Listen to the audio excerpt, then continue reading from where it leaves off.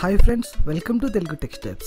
మీరు నా ఛానల్ని ఫస్ట్ టైం చూస్తున్నట్టయితే సబ్స్క్రైబ్ చేసుకోండి అండ్ ఏ వీడియో మిస్ అవ్వకుండా ఉండడం కోసం బెల్ ఐకాన్ మీద క్లిక్ చేయండి. హాయ్ ఫ్రెండ్స్, ఎలా ఉన్నారు? ఈ సెషన్లో మనం we are going to see how to learn programming in simple and easy. అంటే మనం ప్రోగ్రామింగ్ని ఈజీగా సింపుల్గా ఏ విధంగా నేర్చుకోవచ్చు అనేది ఈ సెషన్లో డిస్కస్ చేస్తానండి.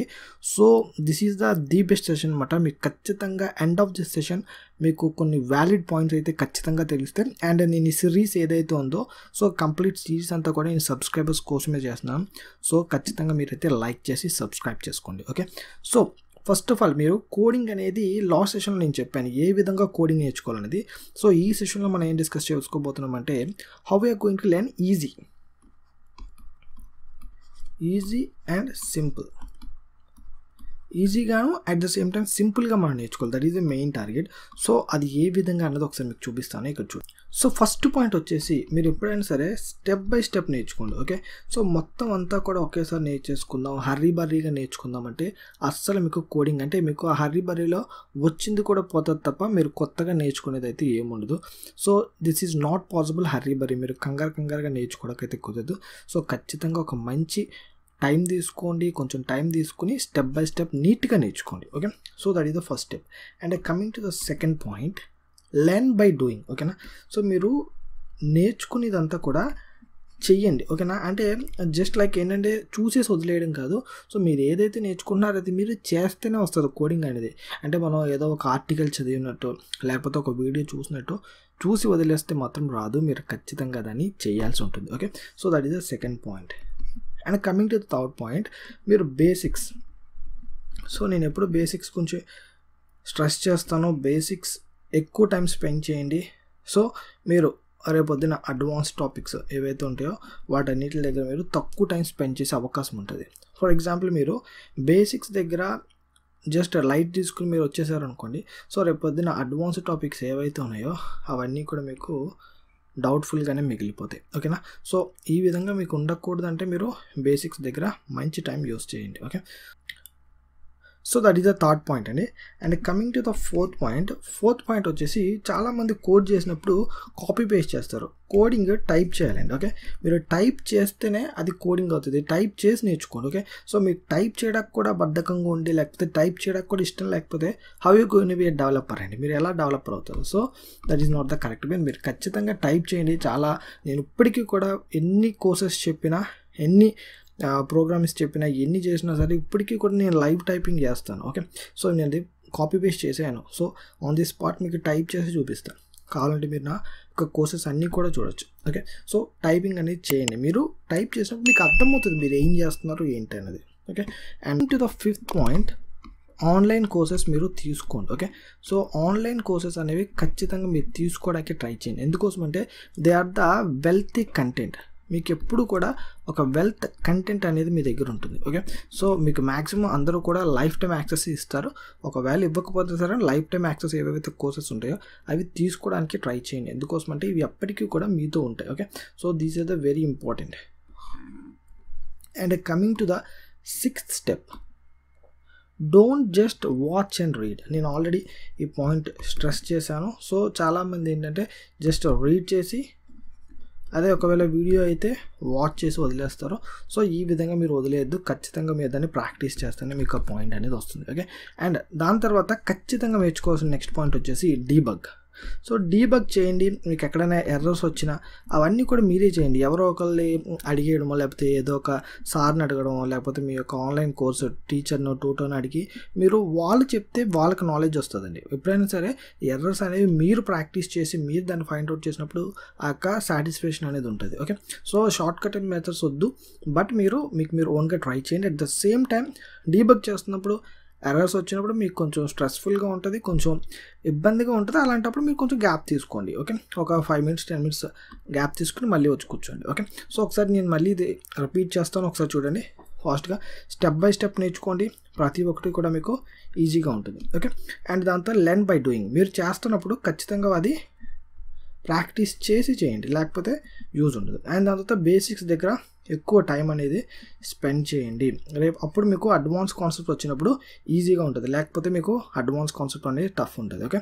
అండ్ దాని తర్వాత టైపింగ్. ఓకేనా, మీరు చేస్తున్నప్పుడు ఈజీగా చూసేసి వదిలేయద్దు, ఖచ్చితంగా మీరు టైప్ చేయండి. ఓకే. సో ప్రతి ఒక్కటి కూడా మీరు టైప్ చేసి ఆ కోడ్ని ఎగ్జిక్యూట్ చేసినప్పుడు మీరు ప్రతి లైన్లో టైప్ చేస్తారు కాబట్టి మీరు ఏం చేస్తారో మీకు తెలుస్తుంది. ఓకే.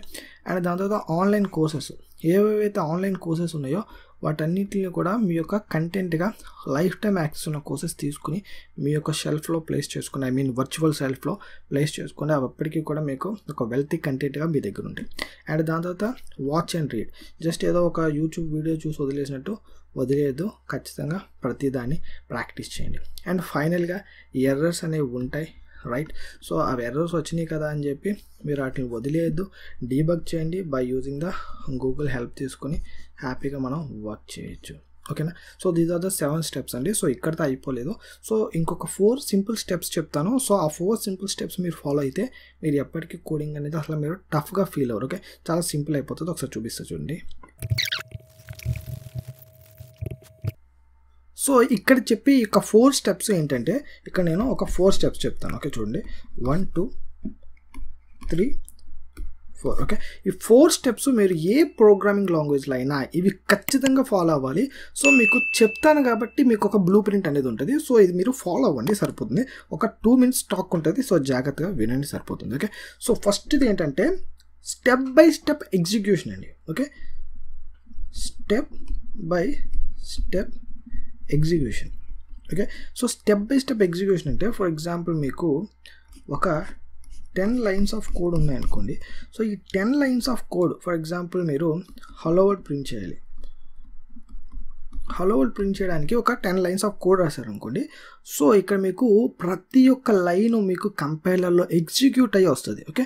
సో మీరు ప్రతి ఒక్క లైను అసలు మీరు ఏం రాశారు, ఏ లైన్ తర్వాత ఏ లైన్కి వెళ్తుంది అన్నది మీరు తెలుసుకుంటే మీకు ఒక మీనింగ్ఫుల్ కోడింగ్ అనేది ఉంటుంది. ఎప్పటికీ కూడా మీకు అర్థం కాకుండా కోడింగ్ అనేది చేయకూడదండి. ఓకే. సో దానికోసం మీరు స్టెప్ బై స్టెప్ ఎగ్జిక్యూషన్, ఎక్కడి నుంచి ఎక్కడికి వెళ్తుంది, ఒక లైన్ మీనింగ్ ఏంటి, అది అసలు ఏ పని చేస్తుంది అని తెలుసుకుంటే మీకు సాలిడ్గా సరిపోతుంది.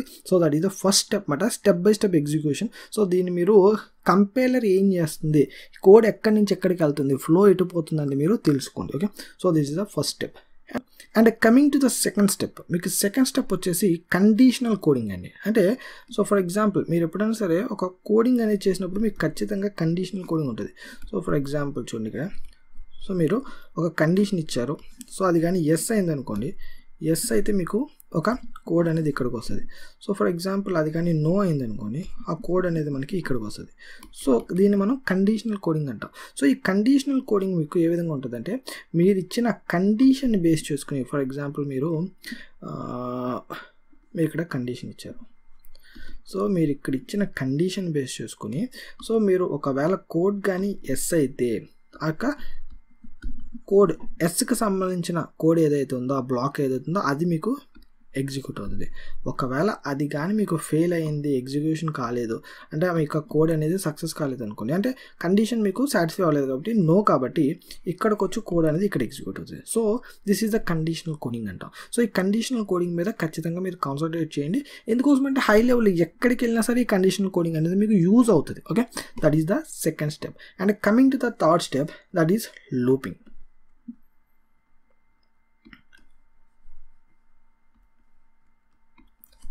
సో లూపింగ్ దగ్గరకు వచ్చేటప్పటికి మనం ఏ పెర్ఫార్మెన్స్ ఫర్ ఎగ్జాంపుల్ ఈ ప్రతి ఒక్క ఆపరేషన్లో, ప్రతి ఒక్క ఫంక్షనాలిటీలో, మనం ప్రతి ఒక్క అప్లికేషన్లో కూడా మనం ఖచ్చితంగా లూపింగ్ అనేది చేయకుండా ఉండదండి. సో ఖచ్చితంగా మనం చేయాల్సిందే. సో ఫర్ ఎగ్జాంపుల్ ఒక అమెజాన్ వెబ్సైట్ యొక్క అప్లికేషన్ తీసుకోండి. సో మీకు ఒక 4 products ఉన్నాయనుకోండి. ఓకే, సో ఇక 4 products మీరు డెలివరీ చేయాలి. సో ఆ డెలివరీ చేయాలంటే మీరు ఖచ్చితంగా వాటిని మనం బాక్స్లో ప్లేస్ చేస్తాం. ఓకే, సో మీరు ఫస్ట్ ఏం చేస్తారంటే అమెజాన్ వాడు ఫస్ట్ మీకు ప్రోడక్ట్ అనేది కన్ఫర్మ్ చేస్తాడు, అంటే బుక్ అయిందని చెప్పి. సో అండ్ దాని తర్వాత వాడు ప్యాక్ చేసుకుంటాడు అండ్ దాన్ని ఫైనల్గా డెలివరీ చేస్తాడు కస్టమర్కి. సో ఈ స్టెప్, ఈ లూప్ అంతా కూడా మనం ప్రోగ్రామింగ్ ఫార్మాట్లో పెట్టాలనుకోండి. సో దాన్ని మనం కోడింగ్ ఫార్మాట్లో పెట్టాలనుకోండి. సో ఒక ప్రోడక్ట్ అయిపోతుందా, లేకపోతే కొన్ని లక్షల ప్రోడక్ట్స్ ఉంటాయి. సో ప్రతి ఒక్క ప్రోడక్ట్కి మనం కోడ్ చేస్తామా, చేయలేం. సో అలాంటప్పుడు ఏం చేస్తామంటే ఆ యొక్క స్టెప్స్ అన్నిటిని కూడా మనం అంటే కోడింగ్ పాయింట్ ఆఫ్ వ్యూలో మనం కోడ్ చేసుకుంటాం. So step 1, step 2, step 3 okay.